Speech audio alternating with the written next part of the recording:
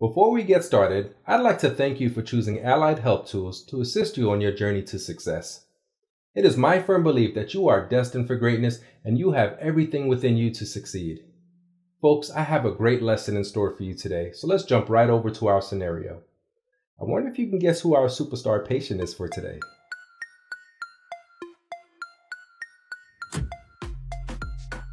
A patient is in the office today to follow up on the effectiveness of his new heart medication. Dr. B asked the new clinical assistant Sarah to perform an EKG on the patient and to report her findings.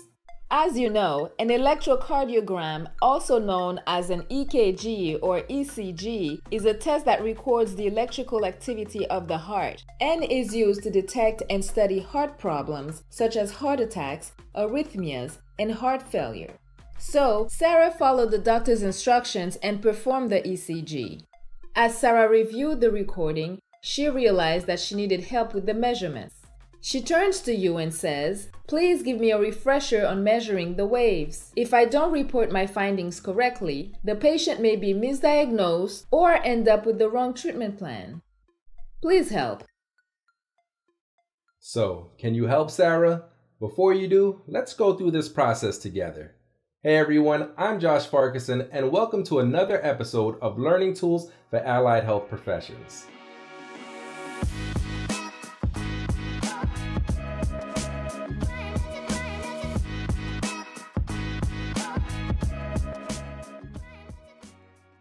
Let's begin with exploring some common areas of a 12-lead electrocardiogram.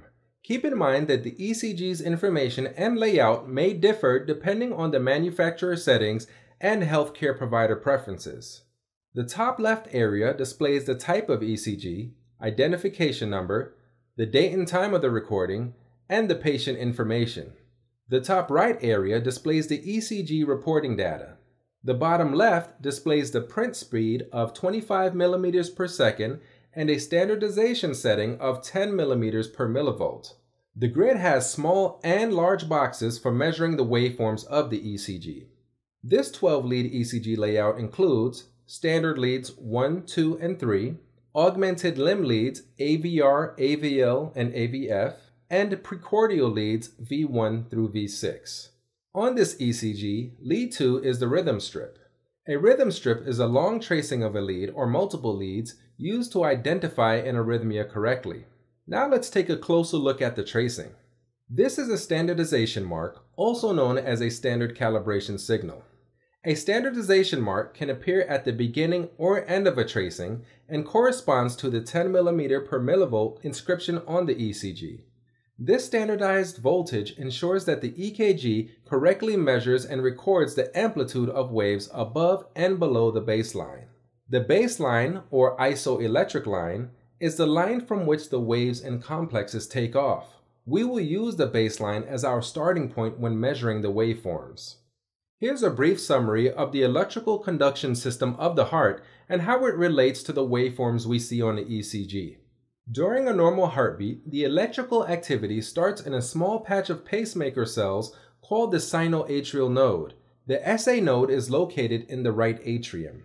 When the impulse activates the atria, it produces a small blip on the ECG called the P wave. Next, the impulse travels to the atrioventricular node and bundle branches where it activates the main pumping chambers called the ventricles and produces the big wave group in the middle known as the QRS complex. The T wave represents the recovery period when the impulse reverses and travels back over the ventricles. Now that we have an understanding of the basic structure of an ECG waveform, let's focus on how the grid works for measurements. On the grid, you will notice large boxes and small boxes. The dark thick lines form the large boxes.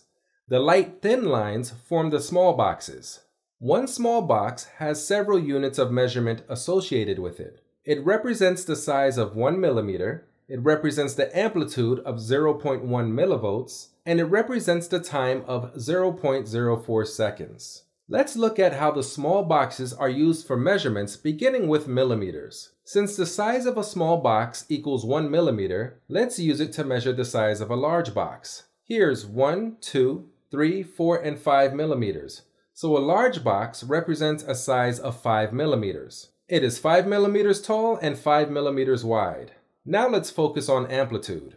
When measuring in a vertical direction, you are measuring amplitude. We know that each small box has a value of 0.1 millivolts. So let's count upward starting with 0.1 and adding as we go. 0.1, 0.2, 0.3, 0.4, and 0.5 millivolts.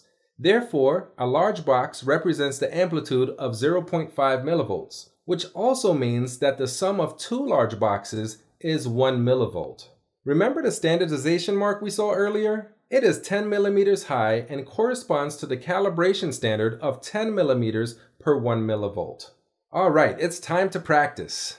I want you to state the height and amplitude of this rectangle. The 3-second timer is about to begin, so press pause if needed. The height is 9 millimeters and the amplitude is 0.9 millivolts. Did you answer correctly? I knew you would. Great job. Now let's focus on time. When measuring in a horizontal direction, you are measuring time. We know that each small box has a value of 0.04 seconds. So let's count across starting with 0.04, 0.08, 0.12, 0.16, and 0.20 seconds. Therefore, a large box represents the duration of 0.20 seconds or 200 milliseconds, which also means that 5 large boxes represents the duration of 1 second. Notice that this is in alignment with the print speed standard of 25 millimeters per second. It's time to practice. State the width and duration of this rectangle. The width is 7 millimeters and the time is 0.28 seconds. Did you answer correctly? Of course you did. You're definitely ready for wave measurements. Now we will measure the height, width, amplitude, and duration of the waves. Here are the steps we will take to measure the waves. Step 1, select the wave to measure. Step 2, identify the baseline. And step 3, determine the height, amplitude, width, and duration of the wave. I'll use the P wave to demonstrate. Then you'll have a chance to measure the T wave on your own. For step 1, I have selected the P wave to measure. For step 2, here's the baseline. I'm using this area of the baseline because that is where the wave appears. For step 3, I see that the height of the P wave is 1 millimeter, so that means the amplitude is 0.1 millivolts. And the width of the P wave is 2 millimeters, so the duration is 0.08 seconds or 80 milliseconds. Now you try it with the T wave. Measure the height, amplitude, width, and duration of the T wave. The height of the T wave is 2 millimeters. The amplitude of the T wave is 0.2 millivolts. The width of the T wave is 4 millimeters, and the duration of the T wave is 0.16 seconds or 160 milliseconds. Did you answer all of them correctly? Great job. You should now have a good grasp on how to measure the individual waves. We'll move on to measuring a couple of intervals and finish the lesson with the QRS complex. An interval includes at least one wave plus, in most instances, the connecting straight line.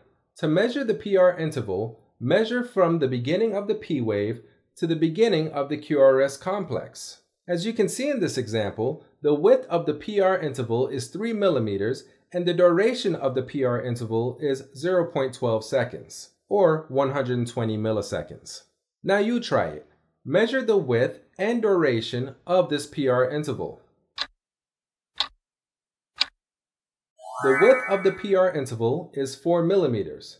The duration of the PR interval is 0.16 seconds or 160 milliseconds. Did you answer correctly?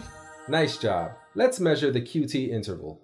To measure the QT interval, measure from the beginning of the Q wave to the end of the T wave. As you can see in this example, the width of the QT interval is 9 millimeters and the duration of the QT interval is 0.36 seconds. Now you try it. Measure the width and duration of this QT interval.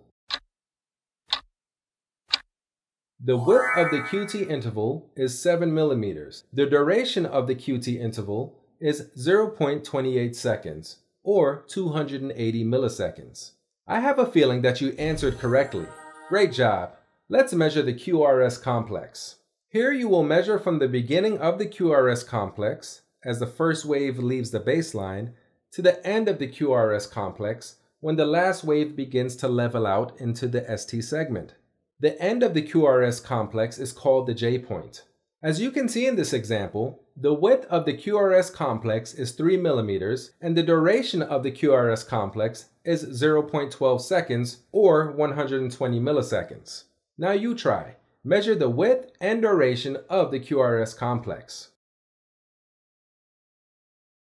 The width of the QRS complex is 2 millimeters. The duration of the QRS complex is 0.08 seconds or 80 milliseconds.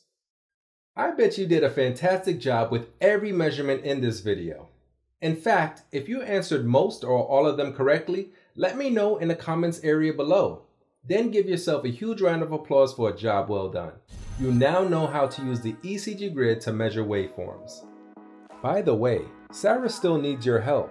She is waiting for you at alliedhealthtools.com with more waveform challenges. Folks, if you haven't done so already, please be sure to like and subscribe. Stay blessed, my friends. Continue to believe in yourself and be unstoppable.